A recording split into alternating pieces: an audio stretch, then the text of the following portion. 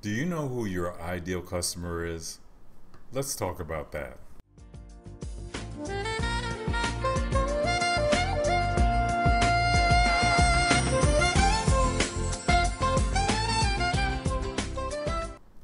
You know, I come in contact with a lot of people who do advertising on Facebook and on the internet in general.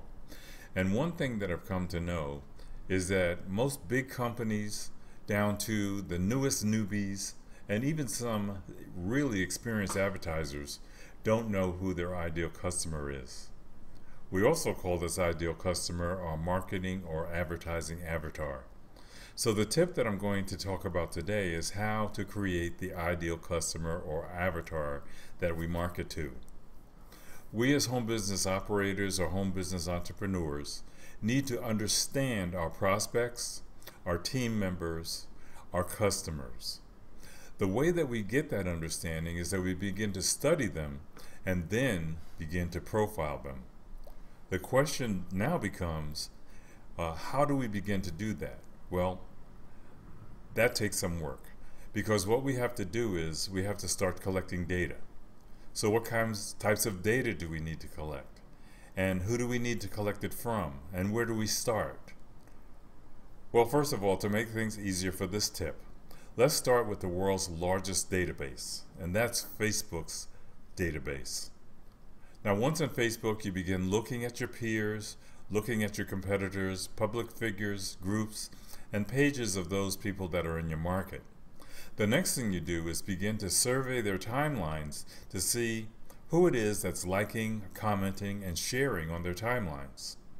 Pick a post that's got a lot of likes, comments, and shares, and see the list of people who are engaging those peers, those competitors, and those public figures. The next step is to go into the pages of those people who are engaging and start collecting data on them. The type of data that you want to collect is, what kind of interests do they have? What are their behaviors? What kinds of books do they read? What kinds of magazines do they read? What kinds of shows do they watch? What kind of activities do they pursue? What places have they visited?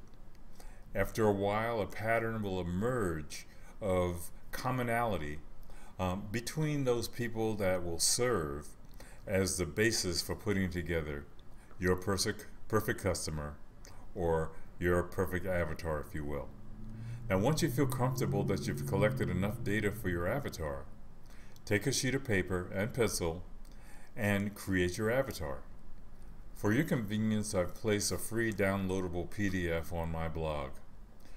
It's www.workwithterrence.com under the title, Do You Know Who Your Avatar Is?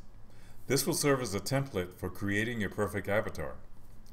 I encourage you to download the template, fill in the information, and there, boom, you'll have your perfect customer to advertise to on Facebook.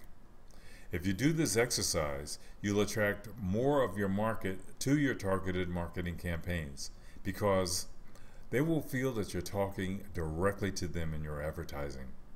They will resonate with you more and begin to know, like, and trust you more readily.